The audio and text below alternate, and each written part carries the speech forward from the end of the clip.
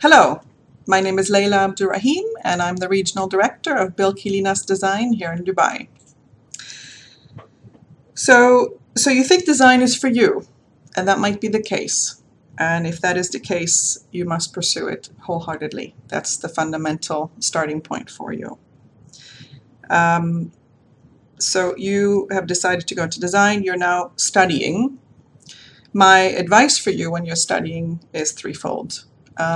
First and foremost, focus on your strengths, find out what they are, and focus on those. That will be your guiding light really throughout your career.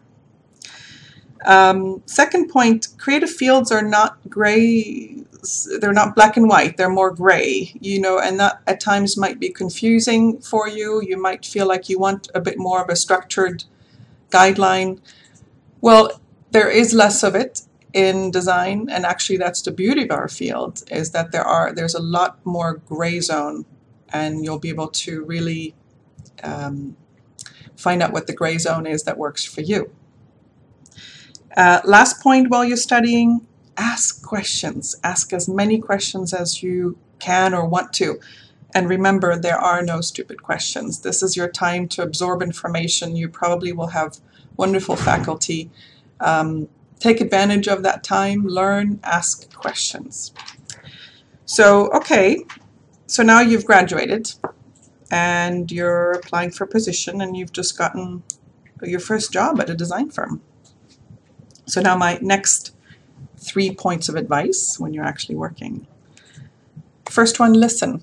Listen to what a brief is of a project. Listen to the client, listen to the operator. What does the project need to do? Where is it? Are there religious constraints? Is there weather conditions that you must look at? Really, really listen to what the project needs to be. It's not about what you or I want or what your personal taste is. So really, really listen. That's very important. Whenever possible, if you can, work in a team. You'll end up with a much better design because lots of different people putting their ideas together and building on top of each other just gives you this really wonderful product in the end. So if you can, work in a team. It's very good for you. And last point of advice when you're working, don't follow formula or trends. Really be unique. Always think of creating a unique solution because every project is unique. So you need to create something specifically unique for that project. You owe it not only to your clients, but you owe it to yourself.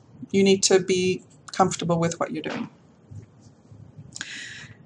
Finally, these are just basic fundamentals here, but finally, make sure you're being nurtured by a good leader. Whoever you work under needs to be a good leader. What is a good leader? Well, in my opinion, a good leader is someone who will help you grow, not someone who will dictate. You're not going to be a tool. You'll be someone with ideas, and these ideas will be valued, and that's very, very important. So that's very important. And last but not least, above all, you should always be treated with respect. So enjoy design and keep smiling. Bye-bye.